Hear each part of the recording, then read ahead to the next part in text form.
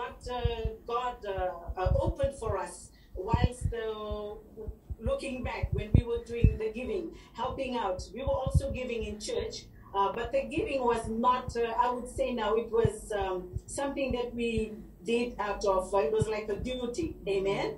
But and then today I'm just reminded of a scripture that there's a secret in it which I read, and I took it to heart, amen.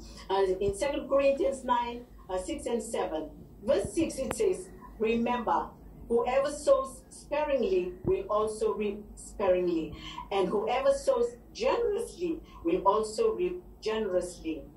Verse 7 says, each of you should give what you have decided in your heart to give, not reluctantly or under compulsion, for God loves a cheerful giver. Amen. That's my take, amen.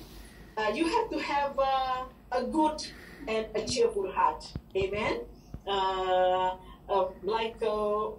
Like I said, the scripture says, not reluctantly or under compulsion.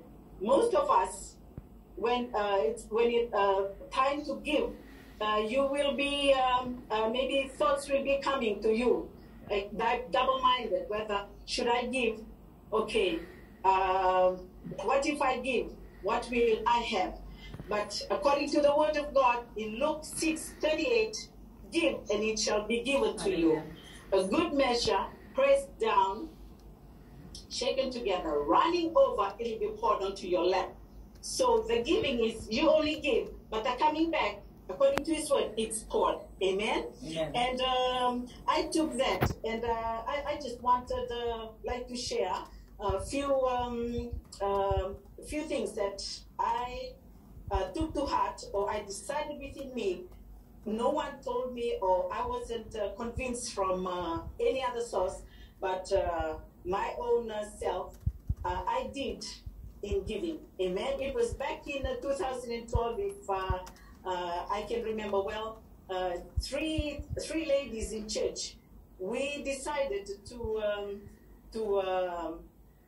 give towards Aungaselebo. He was turning 50 that year, and then what we did, we had to look for a place to hold the Ngaselebu's birthday. I joined the church we joined the church in 2008, and like I said, through the years, what I've learned and I put into practice, and I believe that was the first one that it was by faith, because why I'm saying this is you don't have the money. I mean, for us, what we normally do when you want to do a function, if I can do na sana tundo na kene labo mendana takalaka kin amen yeah onge babidi bila takala kalo at that year we just talked, three ladies, and I must thank the Lord. Just today I was just sitting and thinking,